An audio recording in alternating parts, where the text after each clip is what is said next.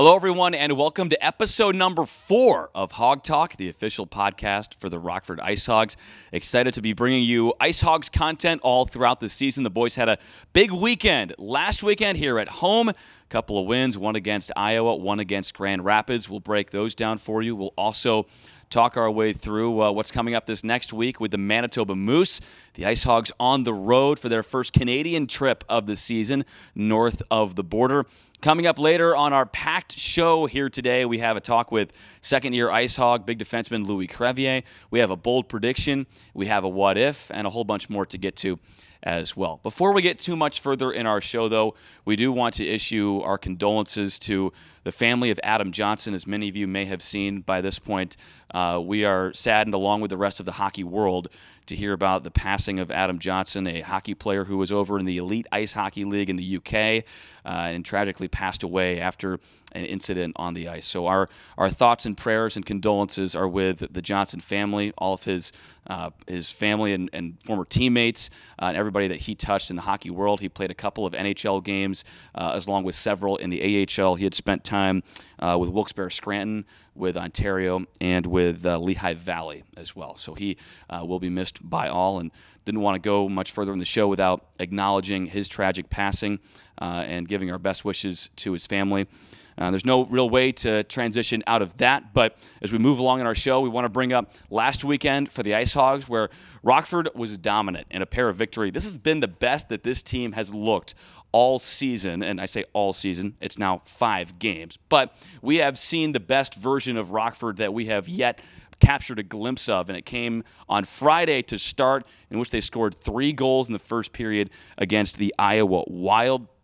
Rockford was by far the better offensive team in the game, but what also stood out was how good Rockford was physically. We saw a number of hits doled out in that game by the Hogs, and Iowa was the more penalized team in the game, and if you were just looking at the box score, you might think that the Wild were the ones who were laying the hits, trying to rough up the IceHogs, but really it felt like it was the other way around. The IceHogs were great in on the forecheck, making things hard on a very young Iowa defense, and as was the result, the Wild were given a couple of misconduct penalties, and they were getting involved after the whistle instead of throughout the course of play. So Rockford with a 6-2 win, their second win of the year, and that was also their first home win here at the BMO Center.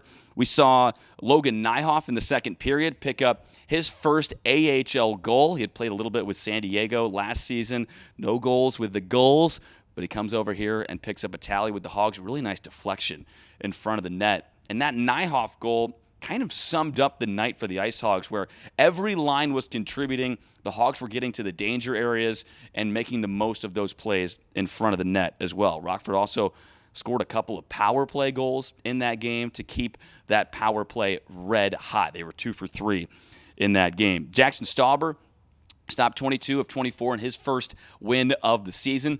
Didn't have a crazy busy night in between the pipes, Jackson Stauber, and he did give up one goal that we thought on the broadcast, myself and Steve Martinson, we thought it might have been goalie interference. Stephen Fogarty was parked right in the blue paint. Looked like he might have prevented Stauber from kind of being able to extend that glove, but the goal stood, and it was all but academic because Rockford was well on top by that point. I believe that was the first goal for Iowa when Rockford was already up 5-0 at that point. So pretty good night for Rockford. One little note I had written down on Nyhoff: he scored his first AHL goal on Friday against the Wild.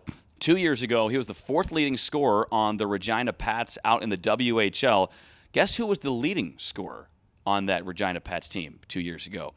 If you would have guessed a 16-year-old Connor Bedard, you would be correct. Nyhoff and Bedard were both on that WHL squad in Regina, and both were among their team leaders in scoring, now both in the Blackhawks organization. Kind of funny how the world works like that.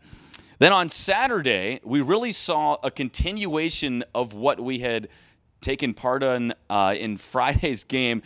Really, the first period on Saturday felt like the 4th period from Friday, because Rockford came out against Grand Rapids on Saturday with the exact same pace, the exact same urgency that we all saw in the first game of the weekend. The IceHogs poured in a couple of goals. Ethan Del Mastro got his first professional goal with a nice rebound opportunity that came off of Anders Bjork's shot. And then after that, we had a goal from Joey Anderson later in the game, an empty netter by Anderson to give him goals in 4 straight games. Brett Sini had the other tally for the IceHogs. But Anderson now with a 4-game goal streak.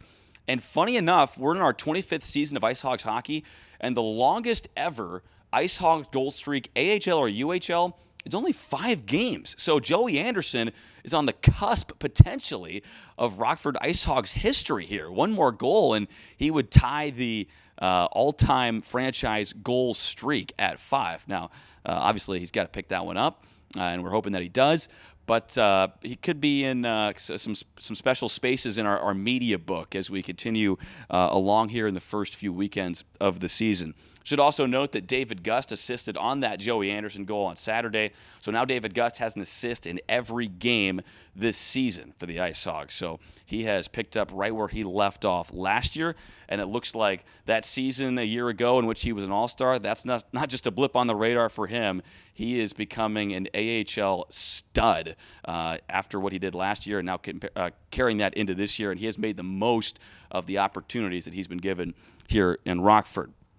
Drew Comesso pitched a shutout on Saturday as well, and when he did so, and when he stopped all 18 against Grand Rapids, he became the youngest IceHogs goaltender to ever record a shutout here in the state line. So pretty cool stuff from Drew Comesso, just 21 years old, already has a pro shutout under his belt in just 3 games of action. And much like Friday's game, Comesso didn't see a ton of rubber. He saved 18 shots. When I asked him after the game, what do you think your best shot of the night was, he didn't really think of one. He was more happy with his rebound control, and he wasn't tested all that much, but a shutout's a shutout, and he looks good early on. So it's been fun to watch him, and fun to watch, again, Del Mastro get his first pro goal as well.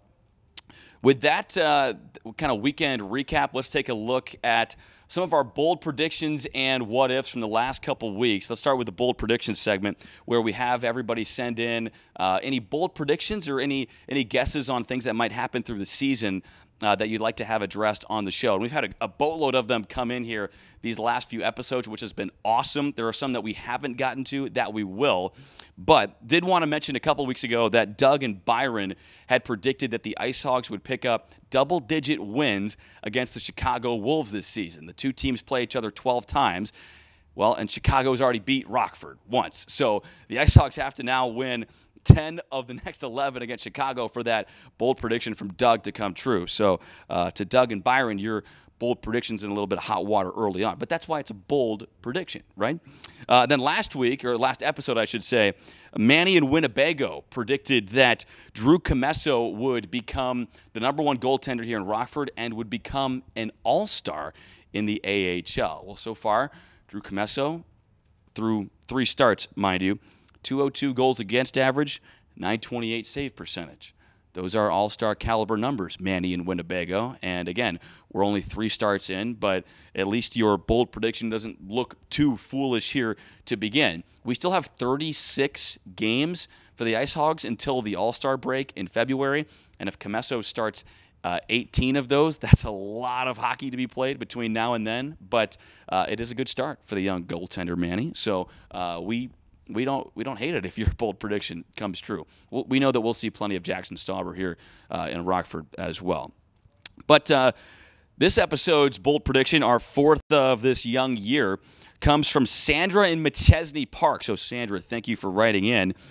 But Sandra's bold prediction no doubt came after October 27th when Colton Dock was sent to the IceHogs from the Blackhawks. But Sandra writes in that Colton Dock will be the most impressive rookie for the IceHogs this season. Again, Doc sent down, I believe it was Friday of this past weekend, and he started the year up in Chicago, was a little bit banged up, so he was getting some medical treatment up with the Blackhawks before coming down and taking the ice here at Rockford over these last couple days. He still probably needs a few practices before we see him in game action, but he is now clear to play. I noticed how, Sandra, you said most impressive and not leading scorer. So you're obviously including Colton Dock amongst the defensemen and amongst Comesso, the goaltender. Reminder, Ethan Del Mastro, Nolan Allen, a couple of high-profile prospects in this Blackhawks pipeline to keep an eye on. We have seen those two already, and they have been very impressive thus far. Del Mastro's running the top power play. And then, like we were saying earlier, Drew Comesso, his professional debut this season, a couple weeks ago in San Jose. This is his first pro year.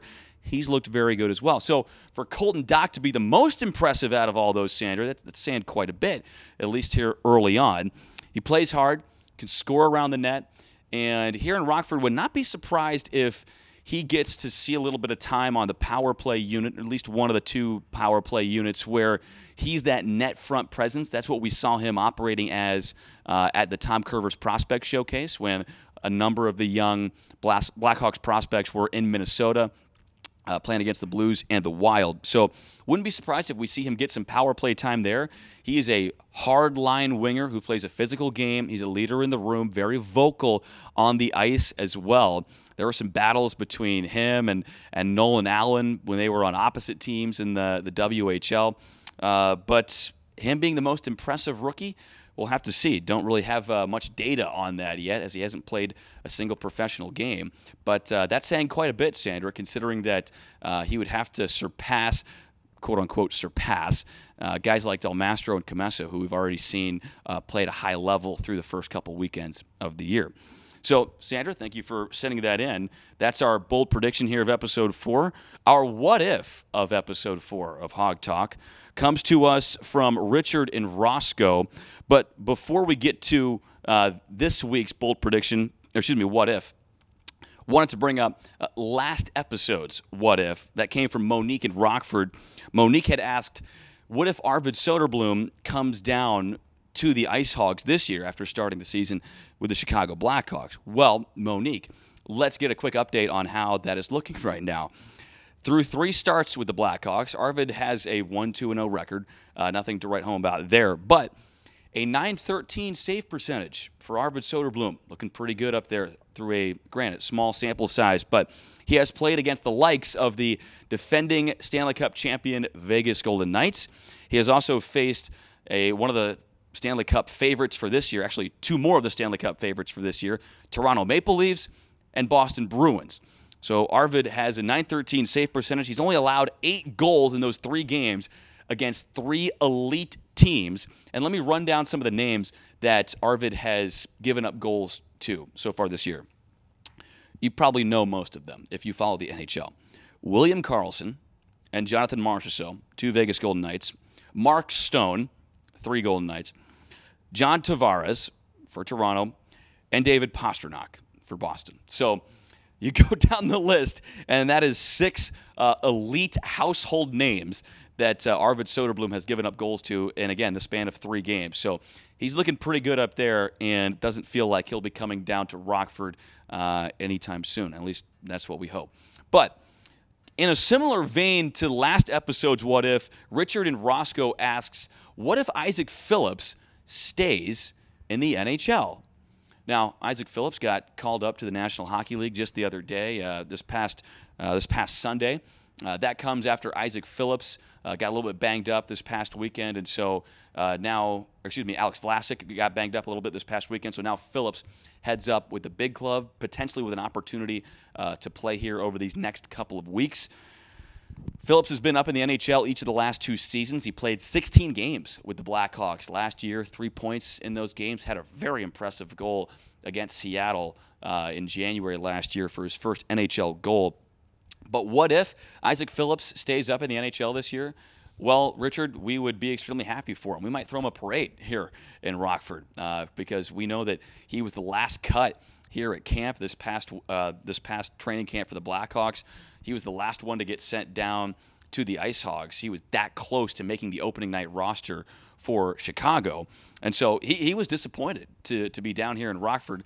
That doesn't mean that he didn't have a good attitude about it and that he wasn't going to give it his all here with the IceHogs. We've certainly seen that from him in the first 5 games of the year.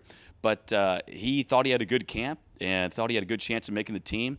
He did have a good chance, but he just ended up on the wrong side of that cut line. Now he gets a chance to go up and maybe make the most of this opportunity. And if he does stay, I think that says a lot about his development these last few years in Rockford. This is now his 4th season with the IceHogs. And it also says a lot about the way that he has been able to defend. That's maybe, I don't want to say been the knock on him, but that's what what the Blackhawks want to see out of the young prospects. Take care of things in your own zone first. We know the skating ability that Isaac Phillips has. Here in the AHL, he can be a one-man breakout. He's amazing on the power play when he can gain you the offensive line and skate up the ice 200 feet. But now we need to see him become a reliable defender at the NHL level as well. Right now, if Phillips were to stay up in the NHL, they'd have 8D up there once Vlasic comes back. And so, how likely is that for the Blackhawks to carry 8D consistently? Kind of remains to be seen. A lot of teams don't do that. Maybe usually only have one extra D up there. But does that mean if Isaac Phillips stays up there, does that mean somebody comes down here to Rockford? Blackhawks, and I think everybody who's been watching him so far, are very high on Wyatt Kaiser, a young guy out of the collegiate ranks who had a really good training camp and is very versatile on the back end. Or a guy like Kevin Korchinski, a young guy coming out of juniors. We don't think we would see him necessarily, but you never know. This is just speculation at this point, and that's why it's the What If segment. But, Richard, thank you for writing in this episode's What If. What if Isaac Phillips stays up in the NHL? We hope that he does, by the way. It also, though, begs the question, what does the D-core for Rockford look like this season? We saw Isaac Phillips paired up with Philip Roos on that top D pair. Probably puts a little bit more pressure on some of these rookie defensemen, Ethan Del Mastro and Nolan Allen. And who's that next D who gets plugged into the lineup? Either Josh Maniscalco or Andrew Parrott. Those are the other two defensemen who are on the IceHogs roster as well. Ross McDougall was called up from Indy earlier this week, but it feels like Parrott and Maniscalco would be the next two to fill that spot, so to speak. We've seen those two play more so at the AHL level. So again, as always, if you have bold predictions or what ifs, please send them my way, and we'll try and get them. We'll try and get them on the show and address them because we do enjoy these segments. A lot of fun for us just to speculate wildly. But let's get a look ahead for the IceHogs here.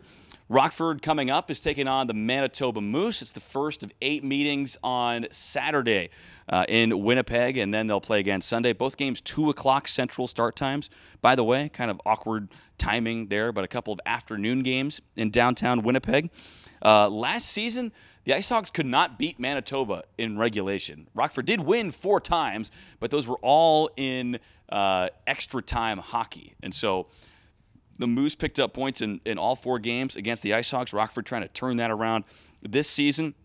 Last year, we saw Manitoba as a really good defensive team. They really bottle up the middle of the ice and don't allow much transition throughout the center zone. So that's one thing to keep an eye on with a couple of games this weekend. Just kind of a look at some of the studs for Manitoba. Brad Lambert leads the team in scoring as we sit right now, 9 points. He was picked 30th overall in not the 2023 draft, but the 2022 NHL draft. So a former first-round pick that's been lighting it up so far for the Moose. He looks like the real deal. And then Nikita Chibrikov, we'll get further clarification on these pronunciations, but he's second on the club with 8 points through the first handful of games for Manitoba. He was a second-rounder in 2021. So a couple of young guns for the Moose leading the way offensively right now. They still return guys like Jeff Malott, Dominic Toninato, and Daniel Torgerson, all guys who were wildly effective for this Manitoba team last season. They score a lot of net front goals, especially Jeff Malott. He's going to be tough to move from the crease. So they play a hard style to play against Manitoba. It'll be a great test for Rockford coming up this weekend. And if you've been paying attention to the Moose this year, you will have seen that their number 1 goalie right now is none other than former IceHog Colin Delia. The real deal deals. He's in Manitoba, in Winnipeg, after signing a 1-year NHL deal with the Winnipeg Jets. He was with the IceHogs for 5 seasons before he was out west last year in Abbotsford and Vancouver. Likely that the IceHogs will play against him at some point this weekend in one of the 2 games. This will be the first time that he is playing against the IceHogs in his career. So there's kind of a look ahead at Rockford's next couple of games this weekend against the Manitoba Moose. Reminder that after that weekend, we have the school day game coming up as well on Wednesday against the Texas Stars. That is November 8th against Texas, a 10:30 start time for that game. We have a lot of school children coming in, so if you're watching on AHL TV or listening on Mixlr, the crowd noise might be a little bit higher pitched than normal for that morning contest. Some AHL news as well, and we won't get too far into the news of the rest of the league, but we know this Central Division is going to be extremely tight this year. The Central Division was the first division this year in the AHL in which every team had multiple regulation losses. Right now, everybody is within 4 points of each other in the Central. There's no other division that is tighter than that in the American Hockey League so far. The only team with 1 win is Chicago, and it came against Rockford the other weekend here on opening night in the state line. So pay attention to those standings. I know it's early in the year, and nobody's going to be out of any kind of race here this early on before Thanksgiving, before Christmas, but things are going to be tight. And remember that the IceHogs snuck into the postseason by just 1 point last year. So every point matters, even if that's picking a shootout win or turning a loss into an overtime loss. Those are crucial points that are going to matter once we get down to brass tacks late in the season. But with all of that under our belts, let's get to our interview. We had a great sit-down with defenseman Louis Crevier. He had some great insight for us into kind of his upbringing, very personable, and just great to chat with him. So enjoy the interview with Big Lou. And one quick note, we try to bring you the best production that we possibly can here on Hog Talk, but we did have a little focus issue with our camera in this Crevier interview, so forgive us if my face is a little bit out of focus if you're watching on YouTube, but don't worry, Crevier is mostly in focus. You want to watch him anyway. But here's our interview with Big Lou. Welcome into our interview with IceHogs defenseman Louis Crevier. Louis, thanks for joining us, first of all. This is our most elaborate interview setup that we've had so far, so you're welcome for that. Don't mess this up. I feel welcome. Year 2 for you, man. How do you feel kind of coming in to the start of the year, and what are you most excited for? I mean, so far so good. I think we have a nice group. Personally, the training camp went really well for me, and I don't know, just like knowing the people here is, I think it's a big difference for me. Like, I have more confidence and just like, I'm just more relaxed on the ice, off the ice. So yeah, it's just, I think, a little bit more enjoyable for me. How important is it, and I don't think a lot of civilians, a lot of fans maybe understand this, but like how important is it to like know how to get around a city, know how to get to the rink, and like know where to park, all that stuff that you don't know your first couple of weeks here, and now that you're a season in, that stuff's just automatic and you can just focus on the game. Yeah, it's a big difference. Actually, like my first last year, my first few weeks, I had my parents here for me, so they actually did, because it's the first time we were in the U.S. for an extended period of time, but yeah, they just went just checked all the grocery store, like which one would be good for me and stuff. So we they did all that for me, and knowing where to go, makes it really easy. Yeah. You find a basketball court here? What do you like, or? Nah. It's just, I found a couple of tennis court though. I might try, but yeah, we'll see. Okay. Well, last year was your rookie season. Obviously, you were consistently in the lineup with the IceHogs. Did you ever feel like there were any rookie moments that you had? I mean, maybe just like the first game here. Something that's different from juniors where I play is just like I feel like the fans were kind of yelling a bit more. You know, really? The hey, guess what? Your goalie sucks. Stuff like that. That's kind of cool. Yeah, they're trying to phase that out now, but you kind of like it. Yeah, we like it, but people are just nicer in Quebec. No, it's just different. Like it's like chants like that. I kind of like that. Yeah. That was pretty cool. But yeah, I think it's it's such a long training camp, so it was easy for me to go from like junior training camp and then come back here. So we still had I think last year we had a week before the actually game started, so it was just a long period of time. But for rookies, it's really good to get. As far as like the speed of the game and the physicality of the game and things like that, did you feel pretty much right at home?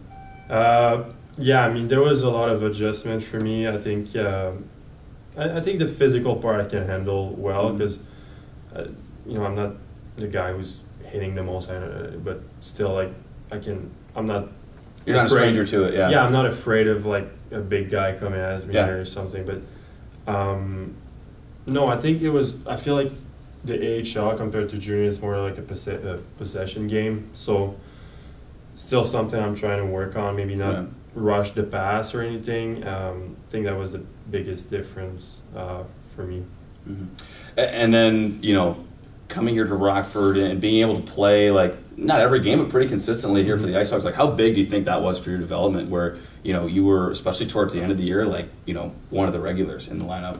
Yeah, I mean, it was cool for my confidence. I think I had a really strong start to the season. And one thing I've learned last year is that, the beginning of the year and the end of the year is kind of where there's a lot of players, right? Like, sure. There's not many injuries, and up top they have a full lineup. In the AHL we get a full lineup, so it's hard to make your place if you're a new guy, or even like this year we have so many, like we have a lot of people here. But it was good for my confidence to play regularly, and I think it helped me for the year. Well, coming into this year, we got to see you again at the Prospect Showcase up in Minnesota, things like that, and they actually pinned the C on you for one of the games. Yeah. How cool was that? Yeah, it was cool. I can't remember the last time I had a C on, but I'm not the guy who's gonna talk much in the locker room or anything, especially now with like a language barrier. It's still a bit Your weird. English is better than some of these guys, so these North American or the but English it's a speakers. long conversation. Like I always felt like for a conversation, it's good. Like it's easy, but when you just gotta say one thing, that's where it's hard. But no, it was really cool, and I don't know, I'm the last guy who had a C for the Blackhawks so far. You're exactly right. No, it was cool. It was a good experience. Yeah. Well, was that along with wearing the C, like, was that week kind of an opportunity for you to be a bit of a leader with some of the younger guys coming in? Yeah, it was. I mean, as I said, I'm not gonna tell Connor Bedard what to do, right?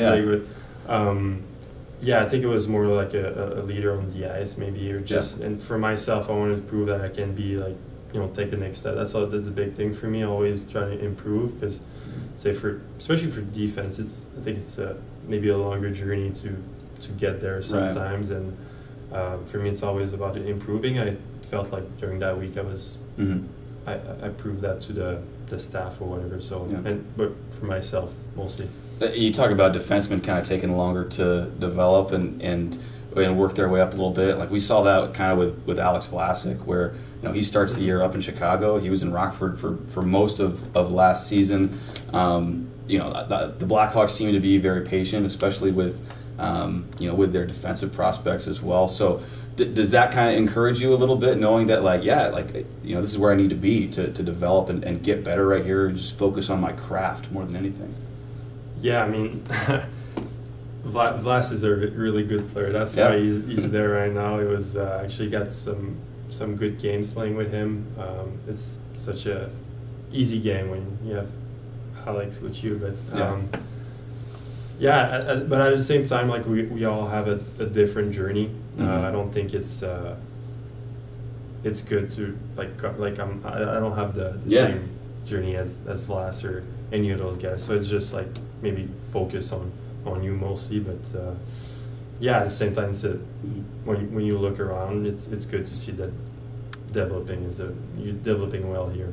Well, and coming back to the preseason as well, you're playing in some Blackhawks preseason games and scored a goal in one of them too. No Sally. I know you guys were down like 5-0, right? Was that kind of a bummer? I'm just used to scoring. No, it was good. That was good. A good feeling. It was a nice play, and it's just I got two in the preseason with the rookie showcase. So I don't want to. Yeah, I don't want to use them all up early. Yeah, right. But no, I think it's good to, like, with last year I had so many chances of scoring. Didn't have You hit a lot of pipes too. Yeah, it was just it was hard because in juniors I know I'm not a goal scorer. Like, I'm not. It's not going to be my job if I make it anywhere. But still, like, I feel I have a good shot. So not seeing the puck enter the goal was kind of hard at times, especially on a longer season. But yeah, even though it's preseason, for me it was good because just a little reminder. Hey,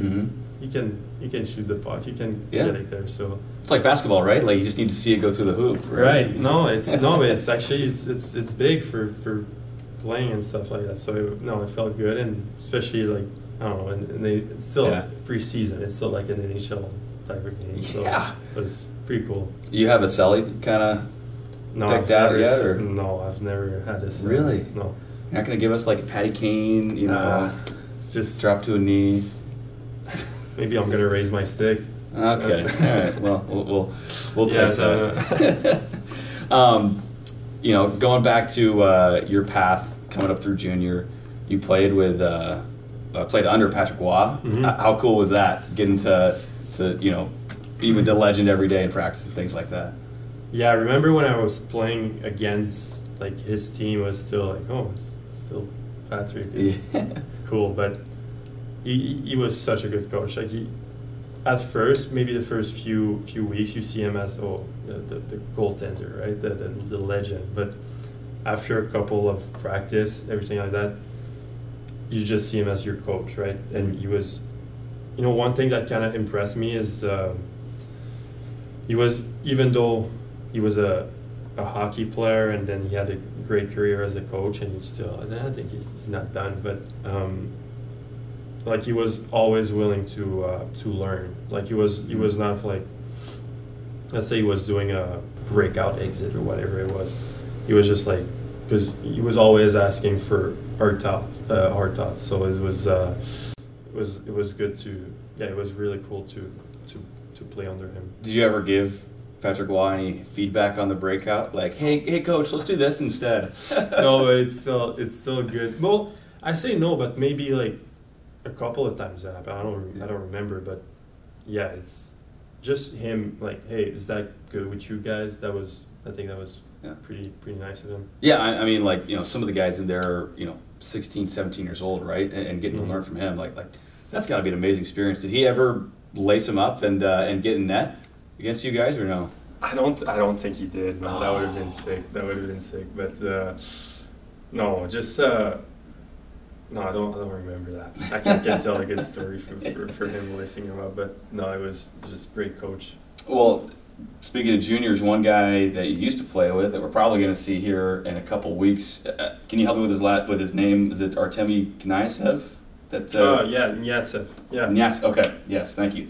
But you were a D partner with him? Is that right? For 2 years. Okay. Yeah, with him. Yeah. Yeah, he's in Manitoba, right? Yeah. He's in the Jets organization. So are you kind of chomping at the bit to go against him a little bit? I'm not. Actually, I haven't talked to him in a while, but he was a really good player. He was, especially on the big ice in Chicoutimi. That was where we played together. It was just, he was such a good skater. So it was just a question for me to get him the puck on the breakout and let Artemi do his thing.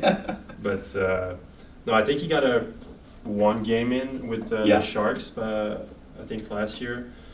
But no, it's going to be fun to play against him again. Yeah. Yeah. What was playing in the Q like for you? I mean, obviously your home province league, right? Like, what did you feel about the league and being able to play at home, so to speak? Or how close were you to home? I mean, Chicoutimi I'm from Quebec City, so Chicoutimi was only like 2 hours away from home. So it was just like a nice, quiet ride in the mountains and stuff. So it was always nice to go through that. But then after I played with the Ramparts, so it was home. I was right there at home actually, no Billy's family. So it was great experience. As I said in Chicoutimi, I got to play on the big ice. Yeah. So I think that's a great thing for development. So maybe just down the road, who knows if I'm gonna play on the European ice again. But it's tools that you put on your toolbox. Right. That was really good. I got to play for two great coach who had completely different vision of the game, but it's it's tools that you can put in your arsenal. But having coaches with different styles, did that kind of help you learn how to communicate with coaches different, or what was the biggest benefit to having the two different coaching styles in your room?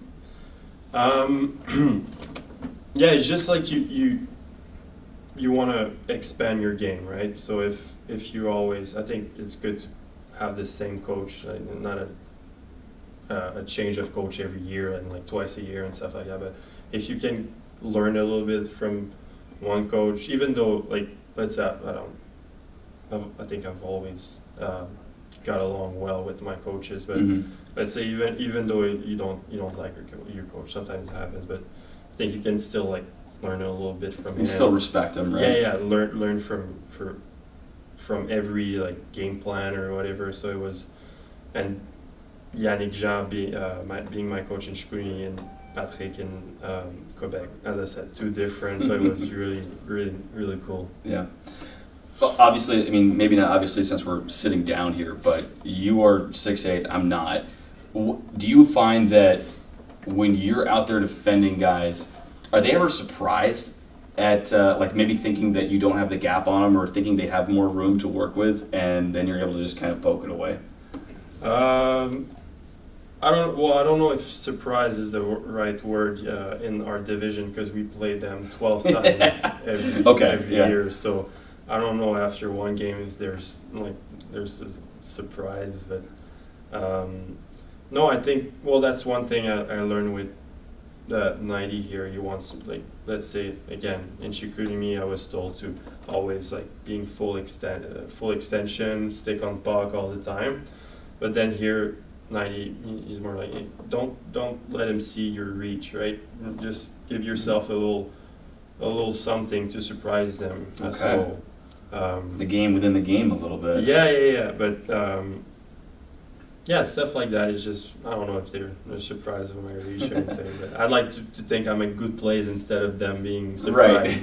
Right. But yeah. What's it been like working with 90, especially now that there's some continuity with the coaching staff coming into to this season, and the guy that mans the defense, this is your second year kind of learning from him? Yeah, he's been a good coach. I think he actually, when he played, he was more of a defensive-minded defenseman. So he's a player's coach. He knows how to play. He's been a good player. So it's the thing I think he changed a lot for me is my posture on the ice. Let's say maybe in juniors I was leaning a little bit more. I was doing some all gill on the going down. I still do it sometimes, but I'd say he wants me to be more up and stand tall and have two hands on my stick and be more like a... Is that so you can change directions easier? Yeah. Just not, I don't know how to explain it, but it's just, it's been, and I think it's been for the better for me, but I'd say the posture changed. Yeah. He said, no, not happening this year. That's interesting. That's interesting. So that was something last year that's carried into this year then, or? Yeah, but it's still something I got to work on. It's still like little reminders, because it's tough to break a habit that you've had for 4 years, right? But no, I think it's been a good change for my playing style. And one thing that stands out about you as well is that you move really well for somebody of your size. Not a lot of 6'8" guys can skate, the way that you do. How much was that an emphasis for you kind of in those developmental years in juniors that led to you eventually getting drafted by the Blackhawks? And then how much is that an emphasis for you right now? It's always something you work on. I'd say the big ice in Chicoutimi, because it's so big, you gotta skate well. I think that helped me quite a bit, to be honest. Okay. But I never grew like 6 inches in a summer. That was always like... You were never too big for yourself. Yeah, it was always like gradual, so I've never like, had one summer I was like, all right, I'm like a Bambi. I don't know how to skate anymore. So it was, I think that was good for my development, just being able to have the same skating. every time, yeah, every year. I know to start this year, there's only been a couple games over the span of a few weeks, right? So you guys have had a lot more practice time. Have you, or what are you working on when we have these development days when we've got some extra staff out there on the ice to work on little things with you guys? I'd say, yeah, like right now for me, I'd say they want, well, they want and I want to add a little bit more of deception in my game. Maybe not, you know, not let the other team that I'm going to pass there and maybe just do a little pass in the middle. So that's something we work on. And I think those are good days for making like errors and trying stuff, right? Right. No, it's good. And I mean, we're hockey players. Like we don't, that's our job anyway. So it's cool to be there for a longer period of time. To workshop a little bit. Yeah, right. Because there's, I mean, after the practice, you don't, you know, you're coming back to your place, and I mean, we have still stuff to do, but yeah, mainly like we're here for hockey, so it's good to expand our games. What do you do when you head back to your place, and on a day like today, you got the rest of the afternoon to kick it? Yeah, this year I got my dog with me, so I a lot of walks. I think this is, you know, I've never come back from a walk and said, I should not go there. Right? What dog do you have? It's Springer Spaniel. It's the English type. Is that a little guy or? It's like medium size. Okay. He got a lot of energy. It's good. He's like 1.5, so it's it's good to have him here. It's, you know, good day, bad day. Always happy to see you. Do you have him pretty well trained or no? I'd say he's 1.5, like that's all enough, right? Or yeah, no, like... I'd say he's well behaved. I gotta give credit to my girlfriend for that. I didn't do much. Oh, come on. No, I'd say he's well behaved. Yeah. Okay, but you're not like a video game guy or anything like that, or? Maybe sometimes, but okay. not really. I just hang out with the dog. Yeah, I love to cook, love to read. It's just I'm kind of a boring person, to be honest. But I like it this way. Well, one thing, as I was kind of going back through some of the interviews that you've done, you had always said, you know, you enjoyed the Blackhawks growing up. You were a Blackhawks fan, things like that. And I thought you were just kind of maybe pandering to... I was a bit of a bandwagon. Because it was, you know, like the Kings and the Blackhawks were like... While they were winning their cups. Yeah, and I was just, all right, I'm going to pick one of those teams. And so you weren't a Habs fan? No, I'm from Quebec City. You know. You hate the Habs, right? We don't hate the Habs, but there's always a little something. Yeah. I'd say because of my uncles, they were mostly like Nordiques fan right, back in the day. Right. But, no, we don't. It's always the game that's on, right, back home. So I've watched a lot of Habs fans still.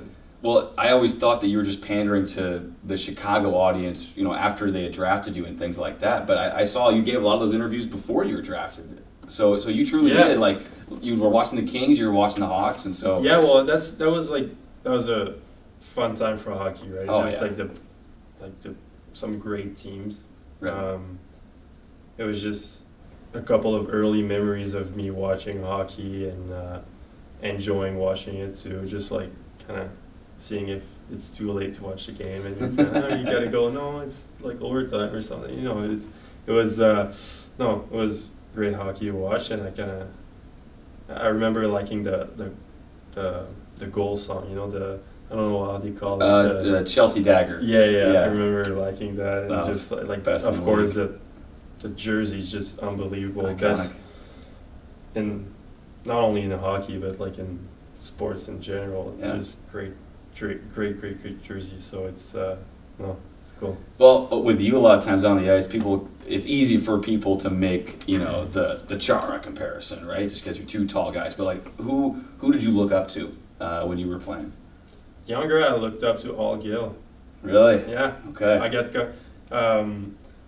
when I think I was in Bantam, we had like a gift exchange, and everybody was like comparing us to a certain player, to like, all right, this guy makes me think of Crosby and all those guys, and the guy who got me a gift said I looked like All Gill, and everybody knew who I was then. So it was just, I don't know, a little bit comparison to All Gill on the ice. Like, as I said, I was always on the ice, like laying low, trying to block shots and stuff. But no, I mean, you got a good. That's career. not a bad comparison. No one can say that they don't want to have an All Gill career, right? think 1,000 games in the Stanley Cup. But just after that, I kind of look more into watching games, and I like the Cernak, Barayko, and all those guys. Of course, Chara, but it's a bit too obvious to say Chara when you're tall. But, no, it's cool to see the big guys move, how they move well, how they play with the puck. Right. Yeah, just lots of good defensemen out there. Yeah. Do you probably know this, but your pick was originally belonged to the Canadiens, and it got traded to the Blackhawks. So would you have broken your uncle's heart if you ended up with Montreal? No, I think he's like never coming to games. No, I think it was still, it's still the Montreal Canadiens. It's sick, but I remember it being like a little bit of buzz around it actually, because they kind of, like a Quebec guy and stuff like that is always like they want to draft, and then they just changed the pick, and then Chicago, like a U.S. team, like draft me. So I remember it's like seeing some funny stuff on Twitter and stuff like that. But no, I'm happy where I landed. Well, we play in the Central Division, but last year we got to take the Canadian trip up north. I mean, how cool is that for not just you, but like some of the other Canadian players too, who don't always, get to have their families out to games and things like that. Yeah, it was really cool, like playing in Toronto at first. It was Toronto.